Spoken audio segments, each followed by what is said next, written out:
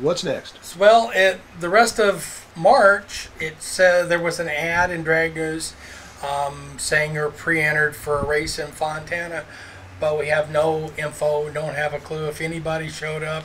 If it rained out, it just was never, and you can't go back. You can't recover that information if it wasn't put in there. There's absolutely no info, so it. And where is that? And where is that that thing that you put in that thanked everybody, and then at the very bottom it says we're available for booking. And here's after winning the big race. Now it's time to go on tour because that's what you did, and a lot of guys went on tour, but you got paid to show up if you were somebody. And so this was a phone number to put out there to show that now we're somebody.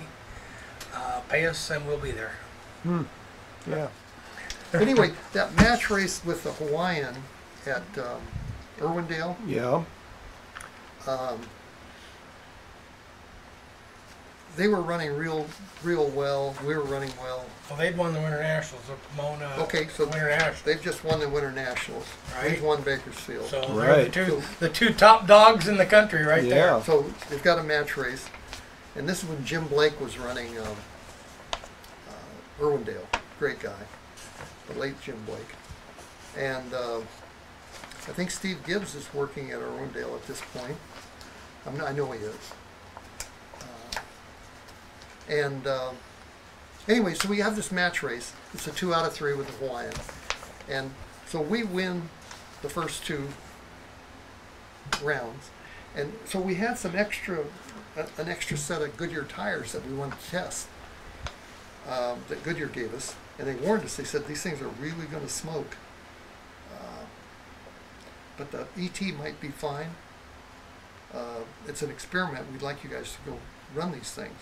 So maybe if you get a chance where it doesn't matter, you put these on and make a run, right? So okay, so we take this extra set of tires and wheels with us to Irwindale. So we're going to make a 3rd run just to test these tires.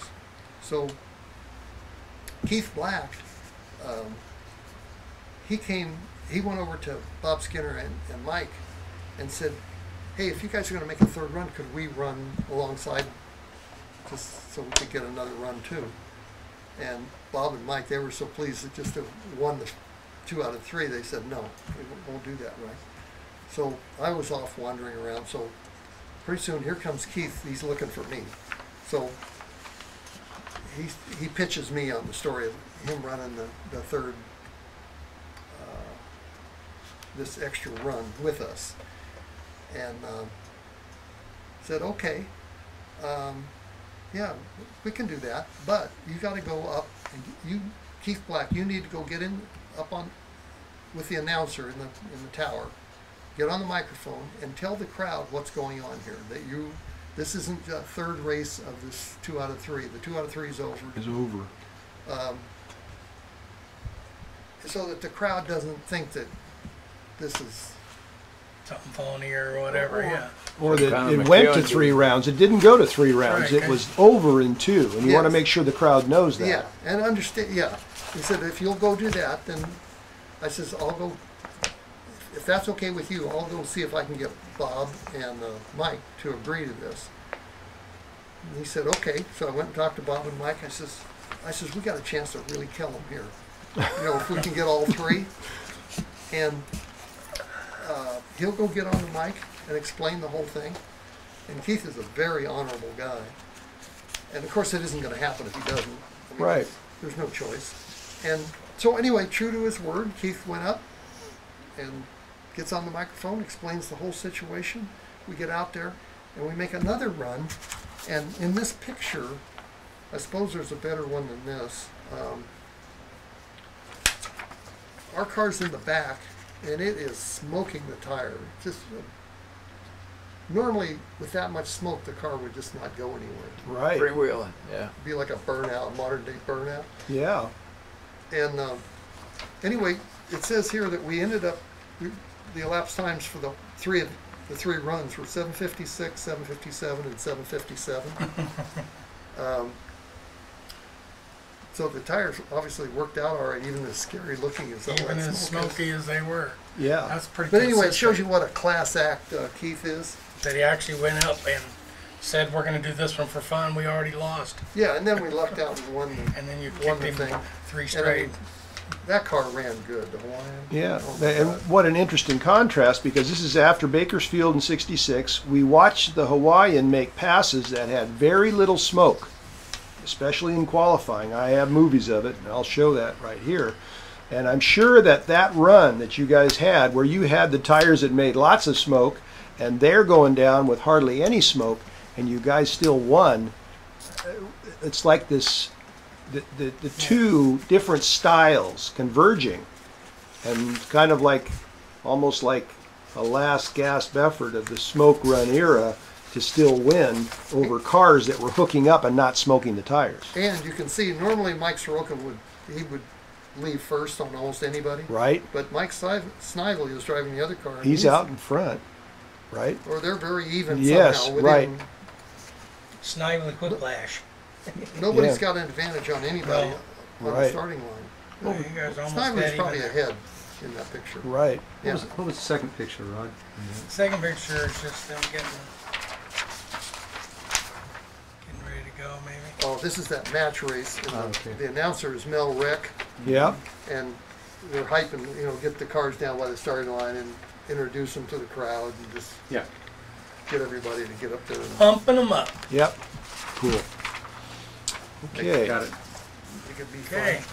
Very good story. Thank you. Thing that happened. Yeah, here's a. You qualified and had clutch problems. You towed all the way to Fresno and had a problem with the clutch. Okay. So I took care of that. Which is, yeah, but amazing. You guys didn't have a lot of problems with parts. No. I mean, you had this engine thing all worked out, so you were not hurting it, and I'm sure the way you took everything apart every week, that clutch thing was just a freak deal and not something you overlooked. You apparently because didn't have you it worked out. Didn't very have well. quite worked out yet. So that was April. We've moved on to May because the world is rotating no matter what we do, and another month, and some of the, and Don appreciates this, some of the ads that came out in Drag News where they have the surfers Smackdown. and the SmackDown and the bear and the this that everybody had a nickname, and the pictures of them, they were starting to be promoted now, and that's the ads in Drag News showed all that. There was the cam wars and the engine wars, and there were the match races, and then the trash talking, and it was a wonderful time. And of course, being a young man in That- Southern California, that I was- believed it all. That was the Yeah. best one ever done there. That. And this one is pretty good.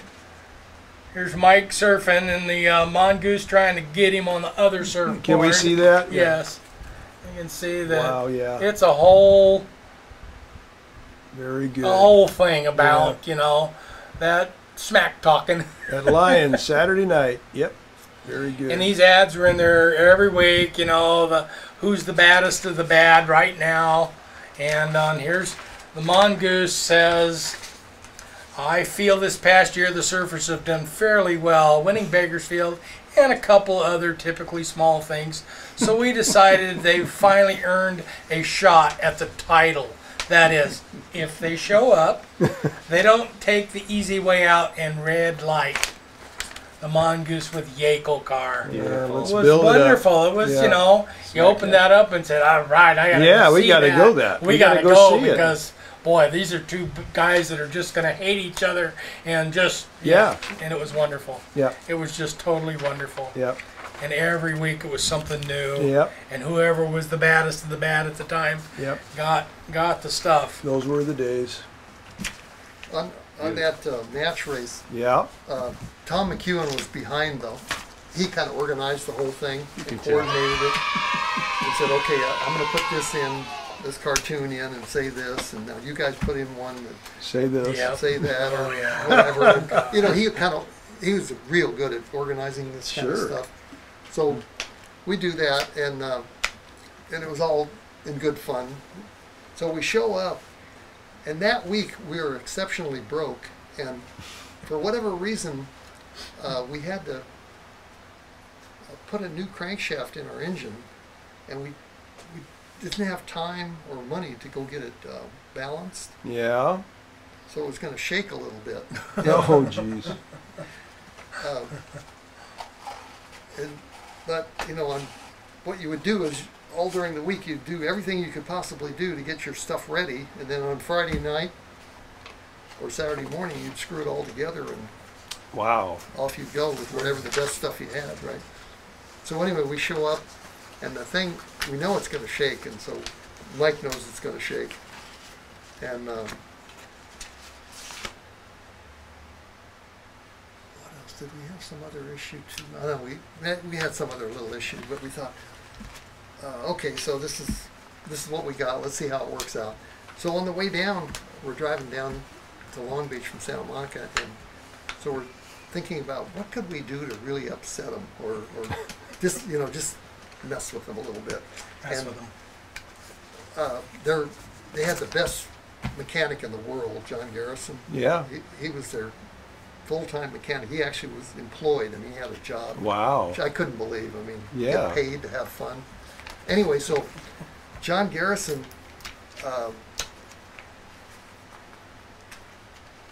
he liked everything to be really organized, and if anything was out of whack, it kind of would upset him a little bit, Mm-hmm. or Throw him off his game. yeah, throw him off his game a little bit. Yeah. So we thought, well, why don't we do this? We'll take. Back then, there was before the starters, electric starters and stuff. You pushed it to get it started, right? Right. So when we warm it up on alcohol, we'll push it, and we'll just pull up right next to where they're working on their car, and just abandon the car. Just leave it there running. No. No way. Yeah. And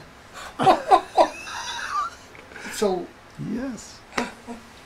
and the deal was that Mike would wait X number of minutes, then he'd come over, just reach in, hit the knife switch to shut it off, and Right. then leave again. So the car's just abandoned, with people just standing there like, what's going on here, right? But do it right, as close as we can get. So it worked out perfect. At Long Beach, you pushed on the return road coming back towards the pit area. You turned into the pit area. It pulled up within maybe, I don't know, 10 feet or 15 feet of where they're working on the Uh-huh. because there was no pit area. I mean, organized. You just- Parking spots. you Yeah, just it's just wherever. wherever you ended up. Anyway, so here's the thing running, and everybody's looking at everybody like, well, what happens now? You know, because we just left. Just put the clutch board in and get out. Yeah. And we leave. Damn. And it's just running, and people are standing around and looking at it, and it's just running. It's just right. And You did have just the clutch board in it? yeah, Wow. I don't remember that. Pat Foster tells the story, or the late Pat Foster Yeah. really told a good version of the Oh, story. God. Because he was there, and he said it just blew him away, because Yeah. he had no idea what was coming either. Sure. So anyway, it really messed with Garrison. Garrison and Oh my McEwen God, and yes. Bainey, maybe. I don't know who would, Oh, yeah. how everybody responded to it, because we weren't there. I was off talking to Popcorn Pam down at the Really? Wow. concession stand. And, You were in line to talk to Popcorn Pam, I guarantee it. well, no, they were all down there. Oh, they're watching it. watching his car run by itself. Yeah. And